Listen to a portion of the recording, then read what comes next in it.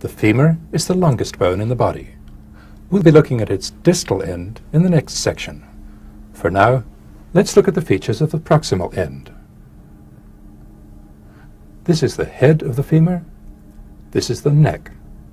Since the head is wide and the neck is narrow, the head of the femur can go a long way in this axis and in this axis before bone hits bone. This prominent lump is the greater trochanter, and this one is the lesser trochanter. The greater and lesser trochanters are important muscle insertions. This line, the intertrochanteric line, marks the insertion of a major ligament of the hip joint, which we'll see in a minute.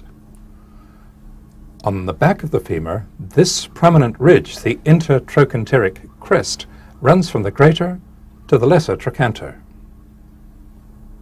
This broad rough area is the gluteal tuberosity. This rough line running down the shaft of the femur is the linea aspera.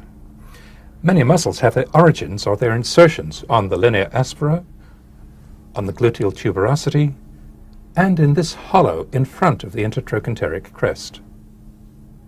We saw the proximal end of the femur in the last section. Now let's look at the distal end.